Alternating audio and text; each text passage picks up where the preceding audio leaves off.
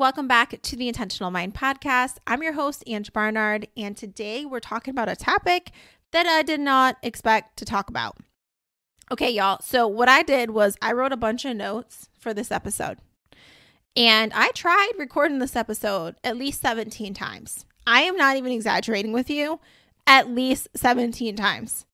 And you would think that after like the first 3 times, I would have been like, okay, Ange, you're trying to force this and you need to back off. But I didn't. I kept trying to force it. So then finally, I'm like, after the gazillion times, I sat down and I was like, okay, God, is there something else you want me to talk about? Like maybe this is not the topic for this week. And I felt this. I felt like God said this to me. It's like, yeah, Ange, this ain't rocket science. Look at what's been happening this week with your clients. You seen a commonality over here? Yeah. So talk about that. Talk about your stories. Like what happened when you were in those places and what you did with that and how it led to XYZ thing. You got a zillion stories. You could talk for days, right?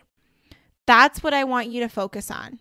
And I was like, okay, homeboy, I got you. So here I am sharing stories with you that help you when you get into that state, that lower energetic state, as you're pursuing your dreams, right? As you're going after the things that you want, there is a point in time that you will feel self-doubt. You'll question if you're on the right path, where you think like, maybe I'm being too unrealistic here. You know, maybe I need to like tone it down and be more realistic. Maybe you have to do something else that makes more sense. You'll start to do that to yourself. The mind will start to do that. Why? Because the mind doesn't know how, and it's really struggling with that. It's like, I don't know how this can happen. I don't know how. And it starts to get all control-y up in there, and it starts to be like, you know what? Maybe you need to back away. Maybe we need to grab that goalpost, and we need to move it back closer to you. Right? Maybe you shouldn't reach that far. Maybe that's unrealistic. Like that's a word I often hear people say. And this is where I got to tell you, one, that is a normal part of the process. So in fact, if you don't experience that, you probably ain't playing big enough. Okay? Straight up. If you do not experience that, because you should be doing things that where your subconscious is like, whoa, this feels uncomfortable. This is not me. I don't know how this can be. That means you're up leveling. That's what's happening right there. Okay. So I got some stories for you where I'm going to tell you what I did when I got into that space of doubt, when I was like, I don't know how this is going to happen. So I'm going to tell you that story. And there's a formula there. I call it a recipe that led to, I feel like, my dream becoming a reality. And I think you can use this recipe in multiple situations, or these steps or these ingredients or whatever you want to call it. You can use that in multiple situations. Okay. So I'm going to tell you that story. It's actually a story that I told, one of the stories. So if you were at the health coaching retreat that I spoke at this past weekend, holla. Thanks for coming to listen to the podcast. All right, so I'm going to tell that story, but I'm going to tell you another story that just happened recently that's relating to a story that I might have told a while ago. You may have heard it, but you're going to hear it in a different light this time. Different ears on. Okay, so one of the things I do to make sure that I can keep my energy high in that dreaming state, because so often when you get into those lower energy levels, you don't even want to dream. You're just so trying to deal with reacting to what is, that it's so hard for you to be like, oh, like if I envision my ideal life, like it's hard to get there. Why? It's 2 different energy levels. That's a higher energy to get yourself in that state of dreaming and visioning. Whereas we're reacting, we're feeling at that lower state in our life. Like we're just trying to like get by. We're just trying to figure this thing out right now. It's hard for you to be in the dreamy state. So you got to think about doing things that help your brain go to that level, because that's like the mode where you get to create, right? And if we're having so much stress in our lives, we're just trying to get by and it's so busy and stuff, we don't go into that higher energetic state of like dreaming of what could be, right? This is why so many people struggle with like the dreaming side or setting up goals. I see it all the time. I've taught workshops on this for quite a while now. And I see where people struggle with that dreamy part because they've been operating at this reactive part of life. And we can call ourselves out when we're there. We all know when we're there. If you're listening to the show right now, you know when you're there. You have that awareness or you wouldn't be here listening to the show. Okay, so this is what I do. The game that I always play is the wouldn't it be cool if game. You may have heard me talk about this. So my husband and I played this game, which I'm going to ask him to play because we're about to drive. I'm going to my favorite place tomorrow. Guess where I'm going? I'm going to Beaufort, South Carolina. Holla to my Beaufort, South Carolina peeps. You know I love Beaufort, South Carolina. It has such a special place in my heart. But we're going out there for the Holiday Homes tour. And we're going around to see all those lovely southern homes and just get to walk out there and just be by the water. And I just love it. I'm so excited. So anyways, why am I ranting about that? I forgot what my point was. Oh, this is my point. Because I'm about to go drive to this hotel so that we're closer to the airport in the morning. And on the way to the hotel, guess what game we're going to be playing over here? We're going to be playing Wouldn't It Be Cool If? That's what we're going to be playing. And my husband doesn't know, but he's going to play along with me. I don't know if it's his favorite thing, but it's my favorite thing. So this is how it works, guys, is you straight up say this. Wouldn't it be cool if, and then you fill in the blank. Wouldn't it be so cool? I like to add the word so in there. Wouldn't it be so cool if I could wear XYZ thing and I was so confident in it and you could see my abs? I don't know. I'm just making that up.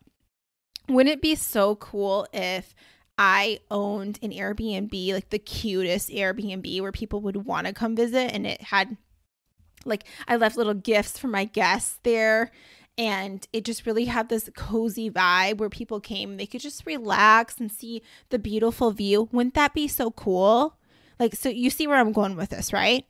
So you can fill in the blank. So a couple years ago, my husband and I were playing this game, and he said, wouldn't it be so cool if we could move back to the Midwest and we could get a home near our family? And wouldn't it be cool if it was like on the lake, though? It was on a lake. And wouldn't it be so cool if I could work in a practice where I just really felt connected to the people that I work with, and I had a really cool team? And wouldn't it be cool if I had a mentor that was just like a really skilled mentor where he could help me just learn how to do better help me with my surgical skills. Like he wanted like a specialist, like someone was like hardcore skilled at this. So he went into more detail about it. And he's like, but the reality of that ever happening, because like realistically, think about it, Ange, like if you're going to work with someone like that, do they really want to mentor you? Like they're busy doing their surgical things. Most of the time you have to pay thousands of dollars to get in the same room with them and them to show you their surgeries. And it's like continuing education that costs a lot. Like, right. So he started doing that stuff like, that's not going to happen. And I was like, well, that's not the game. The game is you just talking about, wouldn't it be cool if XYZ thing could happen? Not you saying it can't happen and acting like it's not realistic. Like that's not even part of the game. Just play the game right, So he went on, started going again down that path. He's like, okay, wouldn't that be cool? And wouldn't it be cool if we could live by our family, and I could also fly down to South Carolina, and we could like maybe have a place there, and I could do some work there, and they would pay for me to fly there, and then I could go back, and we could go back to Indiana, be close to our family. Wouldn't that be cool? And Ian's actually very good about being really detailed about these things if you let him get into that space, especially if I coach him through it. Like I'll say like, what does it look like? What does it sound like? What's the color? Like, and I try to get more detail as he's envisioning in his mind. And it can be really hard initially to play this game. Because especially if you feel like, oh, you've been feeling down, but I don't know, just the whole, wouldn't it be cool if, and when you start to ask yourself that question, stuff just starts to float in, and just play with it. Just a game. So he was doing that, playing that game, and he went into all these details, right? And I even in my mind, I even said, I was like, yeah, that ain't gonna happen. Like, let's be real. Someone's gonna hire, why would a dentist like why would another dentist owner of a practice hire you to work in Indiana and then also hire you to work in South Carolina? Like, that makes no sense. You could have a dentist in each location, you know? It makes no sense. Right? And I was doing that too. I was like, yeah, that's not going to happen. But I still was like humoring and playing that game because our minds do that. We're like, yeah, right, yeah, right, yeah, right. So you may have heard me tell the story already, but I'm going to tell you, I got some additional news for you that's kind of fun from the story. So long story short, I always joke when I say that. People are like, no, nothing's long story short with you. We know this. Okay. So anyways, but for real, long story short. Okay. So what happened is after we interviewed at all these different places, the last place that Ian didn't want to go to because he was like, they only have a part-time role. I want a full-time role. And I was like, opportunity, everything's an opportunity. You already drove this far. You might as well go in, meet the person, make a new friend, see the practice, yada, yada, opportunity. That's where my mind goes. So he went in and the guy's like, yeah, only have a part-time role, but I know someone who has a full-time role. And I think he lives in, I think it's Beaufort, South Carolina or something like that. And we were like, what? You know, Ian's ears perked up like, wait, what? And he's like, yeah, he owns practices there. And then he also owns them in Indiana.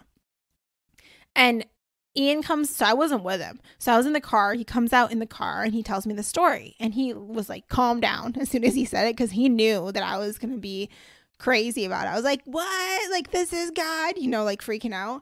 And so he's like, I don't know anything yet. I don't even know if that guy, like, he seemed unsure of the area. Like, who knows, Ange? And I'm like, well, it's worth talking to him. So he ends up talking to the guy. Long story short, saying this again.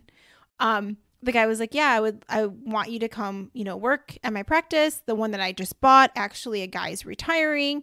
He's really skilled in surgery. But he agreed to be on for X amount of time to mentor the new person that's coming in. And Ian's like, wait, what? Okay, so there's that mentor right there, right? Mind you, people do spend a lot of money to be with this guy in the room for the weekend for continuing education, but this is Ian's personal mentor. There's that check mark. And then Ian brings up the whole wanting to spend time in Beaufort and stuff like that. And the guy was like, oh, like, and I would love for you to come do my surgeries in Beaufort. Maybe we can work something out where I can fly you out. You can do the surgeries and spend time with your family and then fly back home. And he was like, what? So that was written up in the contract too. What are the odds of that? What are the odds of that? Like, no one can sit here and say like, oh, that's a coincidence. It's not a coincidence. That's nuts, right?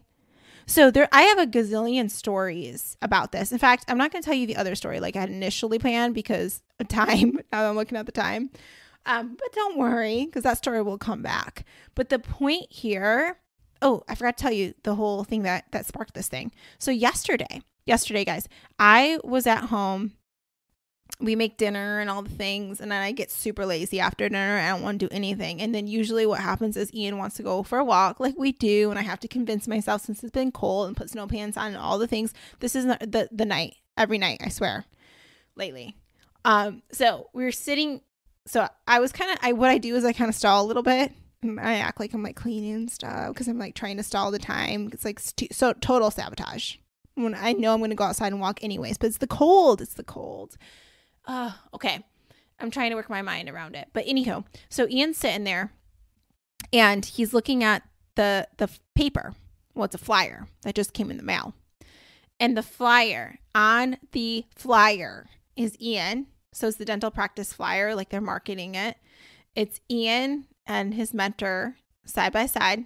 And it talks about how they're two skilled, you know, dental surgeons and yada, yada. And it was just their pictures side by side. And he's sitting there looking at it. And I took a picture of him and my cat's looking at it with him. And they're sitting there. And I took a picture because I was like, there's a dream come true right there. Here we are sitting in the house, that lake home. Here we are sitting here. You're looking at a flyer next to your mentor. We never knew how this was going to come to be. It started really with a game that we made up. We had no idea if that was even possible for us, but we did give energy to it. We still allowed ourselves to dream about it. And we didn't even know the how.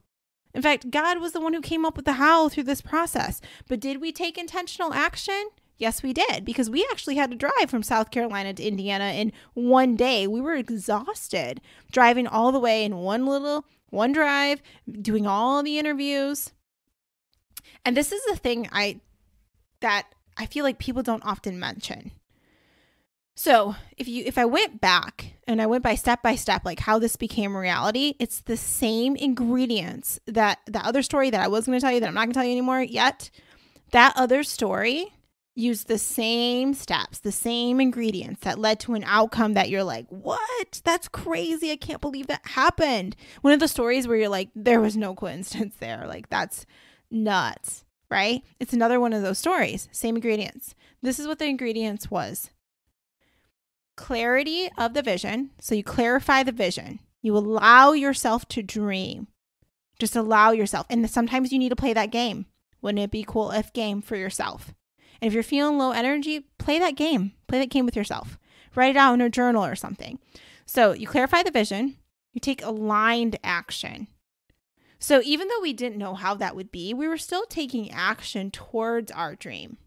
That's why we drove as far as we did. That's why we sought out opportunities, right? So we took aligned action. The third thing is there's an acronym here. It's called, I say CART, C-A-R-T. Clarify your vision, aligned action. The R is recruit the people you need. You know, we talked a little bit about community earlier.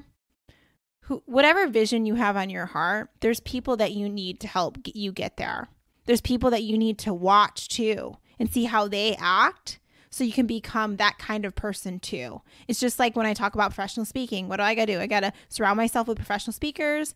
I got to be around people that can teach me the ways of the land. I got to learn from them. I got to act like a professional speaker, right? So it's the recruit part. There's people that you need in your life that you don't have in your life right now that are needed to help you get to where you want to go.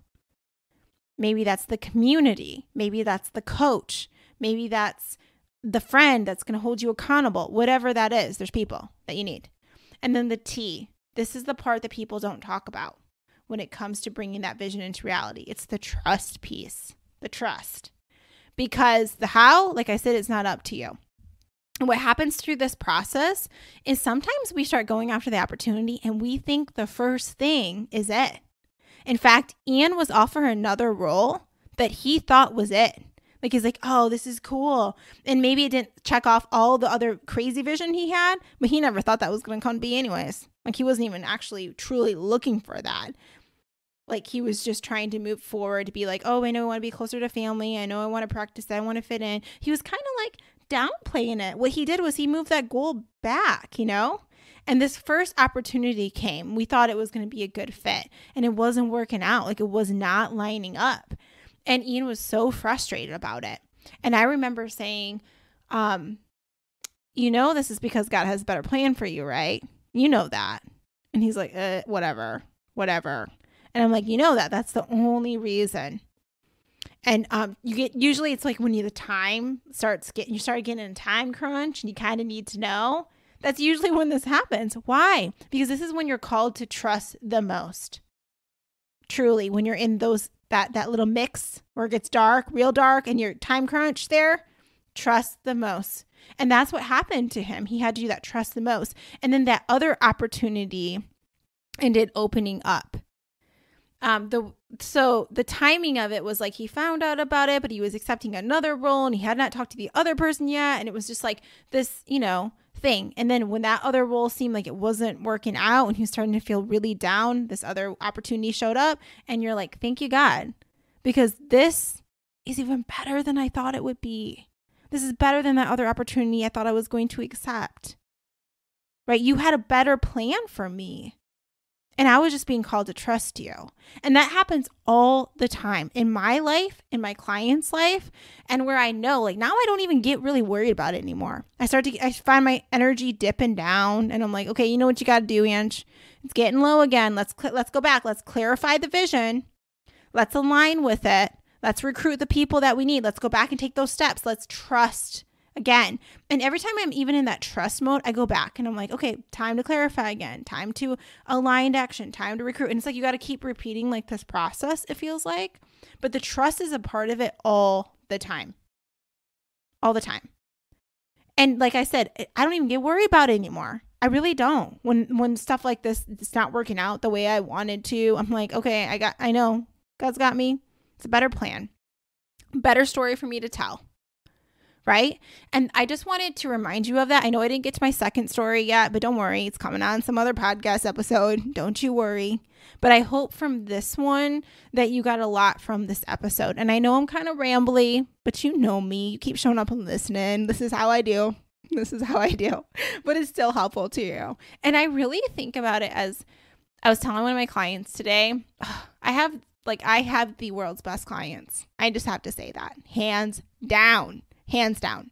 Like I literally jump around in my kitchen and I tell myself, like Aunt Ian, that every day. Like I'm like, I love my clients so much. And I really do. I feel like I can be my true self. Thank you so much for letting me be my true self. Like I really feel if you're listening to the show, like you've truly accepted me as who I am, or you wouldn't be listening to this. And I want you to know if you are a client of mine, or if you will be in the future, or I get to just have the blessing of meeting you someday, maybe at my event that's coming up, more details to come.